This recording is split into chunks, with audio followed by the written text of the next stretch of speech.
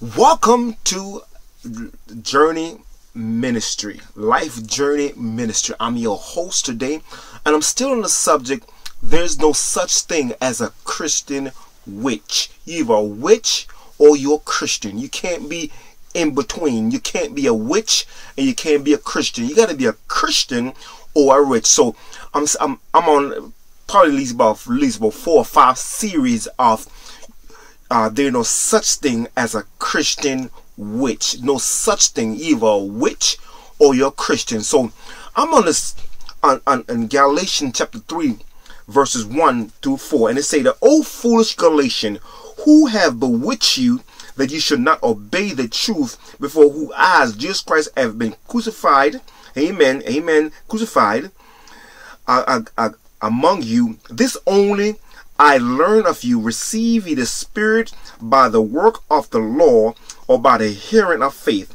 Are ye so foolish, having begun in the Spirit, and ye are not made perfect by the flesh? Have ye suffered so many things in vain? If it be yet in vain. Amen. Verse 5.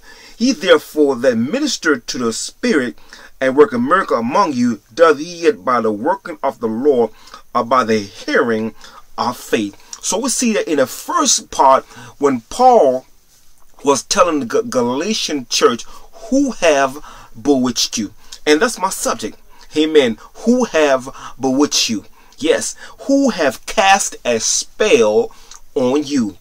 Who have charmed you? Who have gained control of you? Who have enhanced you? Who have beguiled you? Who has delighted in you? We see that how in the book of Genesis, how the Bible tell that the serpent beguiled Eve. The serpent have deceived Eve by telling her, if you eat this fruit, whether it be apple, orange, or grape.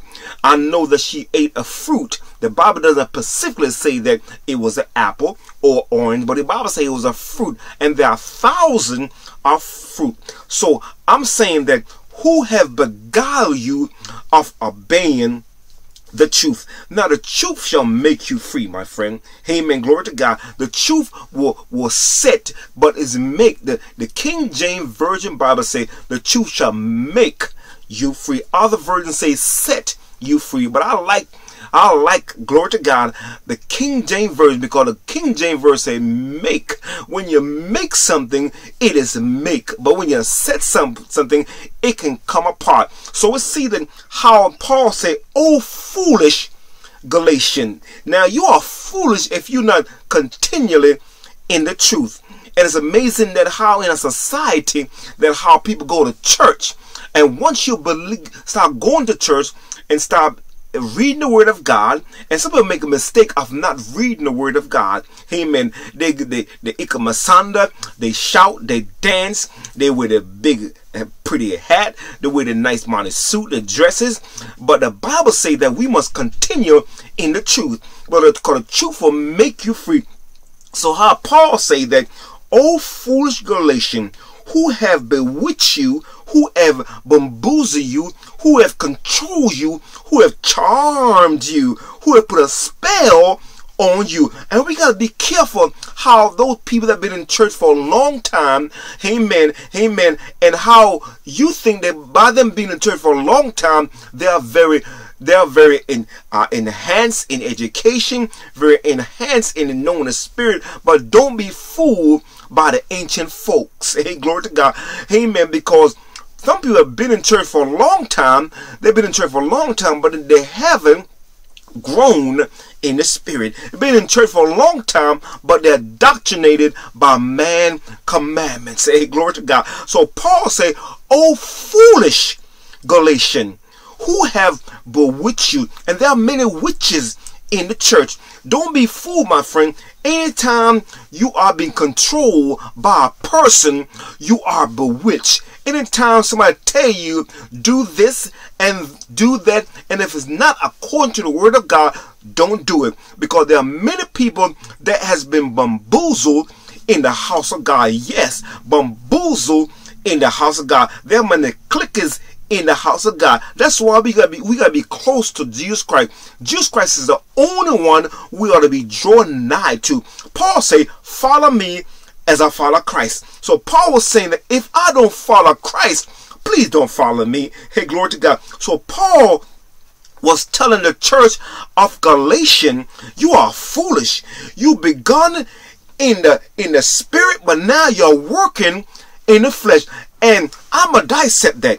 It's a lot of time people get in the church and never read the Bible. Hey, glory to God. They get in the church, don't have a prayer life. Hey, glory to God. They get in the church and they're looking at everybody rather than looking unto the purpose, unto the person that brought them to church. Hey, not the person physically, but the person which is Jesus Christ. We gotta have a relationship with Jesus Christ. To be a Christian, you have to have a personal relationship with not people, but the person of Jesus Christ. Because the Bible says, looking unto Jesus, the author and the finisher of faith, for the joy that was set before him, endured the cross, despised the shame, and is set right at the right hand of God. Who are you looking into? Are you looking to man? The Bible says, I have no confidence in the flesh. Hey, glory to God. Because the flesh warred against the spirit, and these are contrary one toward another. So I'm saying that we are going to be close to the word of God, because the word of God is spirit and they are life. Hey, glory to God. If you are looking to man, you're going to fall. Hey, glory to God. If you're looking to woman, you're going to be destroyed. But looking unto Jesus, Jesus is the only one that the purpose of you being saved is not because somebody invites you and you looking unto them. No, my friend, you ought to look unto Jesus. Jesus Christ is a spirit. You can't see Jesus. Jesus is a spirit. You can't see the physical attribute of God. You got to see the spiritual attribute. The spiritual man got to be fed with the word of God. You got to fast. Glory to God. You got to stay in the fellowship, because where there's no fellowship, there can be no relationship.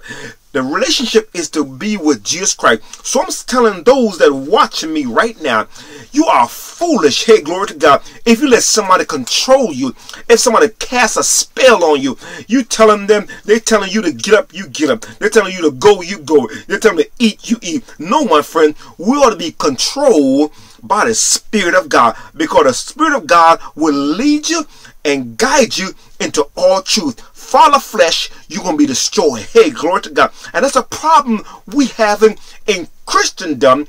There's too in a fellowship with the flesh, because they know good thing that dwell in the flesh. So I'm saying that there are many witches in the church. Yes, there are witches in the church, and the witches, they don't come in black hats. Hey, glory. They don't wear black all the time. They are just like me and you. They come as ordinary people.